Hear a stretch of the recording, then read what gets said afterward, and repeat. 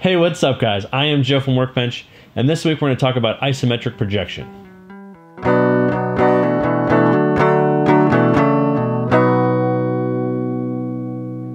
Alright, so this is an isometric projection. It's called that kind of like an isosceles triangle because each plane basically has the same scaling and they're infinitely perpendicular to each other. They don't go back in perspective. So let's go about the process of making this. There are two ways to do it. One is with an isometric camera. After Effects doesn't really have an actual isometric camera, so we have to make our own. And the second way is with something called SSR, and that stands for Scale, Shear, or Skew, and Rotate. So first let's take a look at how we actually set up a 3D camera for that. I started off by putting a null into the center of the comp.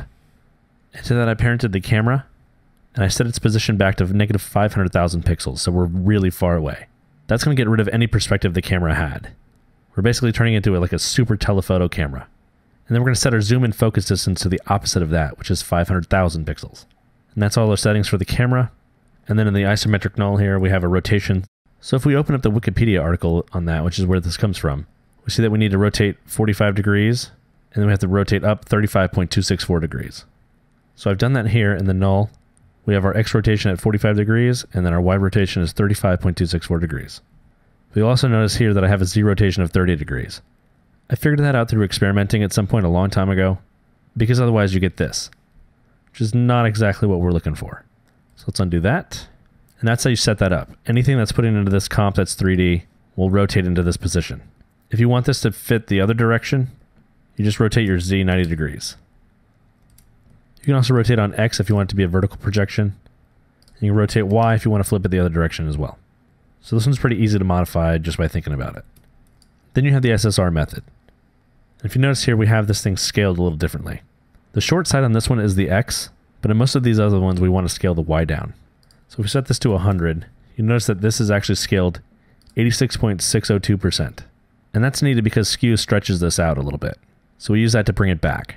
You'll also notice that if we go back and set this to 100, the opposite of that is also 115.4708. You can get by with 115.5 or 86.6 if you want. But these are a little more exacting numbers. So how do we achieve this skew? Well, in the transform effect, there's actually a setting for skew. So we need to skew it by 30 degrees, and then we need to rotate this thing negative 60. We can't rotate in the actual layer control because the skew operation has to happen first. Also, they can't happen concurrently, so we can't do rotation in the original transform effect. We have to do that in a separate one. Since we want scale to really happen first, we can do that right on the layer itself. So those numbers are pretty specific, and they actually come from this article right here. There's a bunch of places that talk about how to do it, but this one's pretty good. I'll link this in the description below so you guys can check it out. It has a lot more explanations of why we have to do some of these things. And after that, I have an angle control and distance control. And that's set up like our angular controls from tutorial 87. I'll link that below as well. That's going to let us slide various elements around this plane as we want. Because of how this one is built, however, this angle control is only set to 180. So we don't exactly need it on this model. Alright, so you notice I have distance keyframed. And that's because if we bring this up, you can see I'm just showing you that it matches exactly. If we change this to difference, you can see, put that over the element. It's hard to get it exactly on top of it, but that's pretty damn close. So I'm going to undo that. So it's kind of up to you which version you use. For the rest of this, we're going to use the SSR method. All right, so let's check this out. Here we've built a rectangular prism out of it, and we're going to use a couple of cool shortcuts that After Effects can use. So the first one we're going to take a look at is right. I'm going to hit UU to open that up. You'll notice the first thing I have here is this expression of this position. So I'm going to click that. I'm going to open up Expressionist.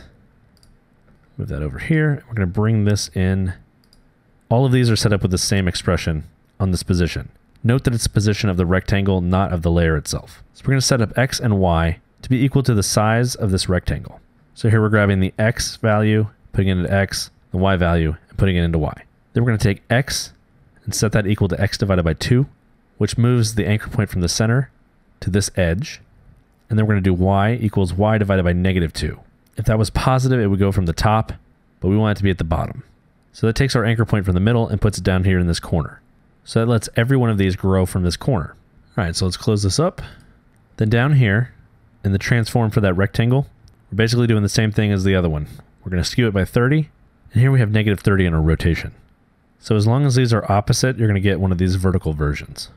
We could go doing the left the same way and have a different expression on the position and everything to move that anchor point the other direction, but there's no point in doing that. Scale at negative 100 in the X and call it a day. So that's basically set the same way, This shadow is the same thing as this left. It's just rotated 120 degrees. So we flip it this way. All right, and then the top is the only one that is a little different. If we open that one up, it has the same expression, but down here, you can see we have -30, -30. So when skew and rotation are the same, you get a plane parallel to our base grid. This can also be 30, 30, but obviously that doesn't let me keep this in the bottom corner. It puts it to the other corner, and I don't want it there. That's it for the setup of this. And if you click on this actual size thing, you see that we need to scale these things in like we did before. All of these are already scaled. If we hit UU on this, you can see that this time it's like I told you, we're going to scale that 86.6% on the Y value. If I turn this off and make this 100, you can get an idea of what that looks like, even though these are the same values, what the skew does to it. So we do that to correct for the skew. And that's it for that setup. So then I went a little bit further and I set up a controller to control all the size of this box. The controller is a null in the corner. I don't know why this thing turns itself off all the time, but there we go. So everything is parented to this controller at this corner. So the only thing different about this is that all the sizes of these rectangles are determined by these sliders in this controller layer. You can see I have this guide here for width, height, and depth. It's going to stand for X, Y, and Z for depth. And so for all of these, I have that set up in the expression on the size. Let's open one of these up in Expressionist. So all of these are going to pick the controller that they're going to need. So on this right side, we're going to expand in Z and Y. So we're going to grab those two controllers and then set the size to be Z, Y. In the left one, we'll pull that one in. We're going to expand in X and Y. And so we do the same thing and we ended with X and Y. The shadow is the same thing as the left, just rotated. So we did the same thing there. The one thing we did in this one that we didn't do in the other one is that we actually set this to be a gradient. What's great is that this shadow is always going to lie in this plane, so your gradient can always just go directly this way. Makes it look a lot more real that way. If we turn this off, you can kind of get an idea. All right, so our top is set up a little bit differently than the others. We have size set the same way. This one's going to go back in Z and in X. So we have Z, X, but we also have Y on this one because it needs to figure out where the hell it goes at the top. So on here, we have an expression on position. Bring that up. You can see we grab in Y, and this is transformed by position, but it could just be position, minus a point, and the point is going to be 0 because we don't want to change anything, X, comma, Y. So we're going to subtract the Y distance, which is going to put this at the top. But because we're dealing with like fractional stuff here, these aren't going to match exactly. So in order to make sure that we have no gaps, we're going to subtract another 0.4. Since here we're basically subtracting a negative number, we're going to add 0.4, so that's going to push this down just a little bit.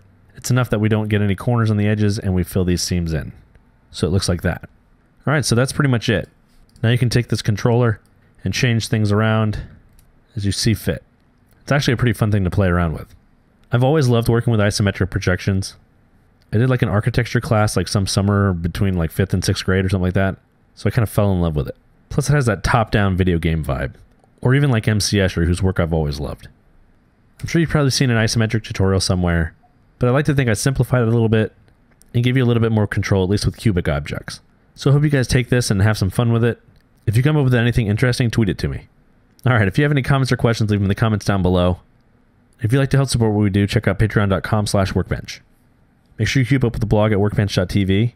And as always, I am Joe, and I'll see you guys next week. Bye. Hey, what's up, guys? I am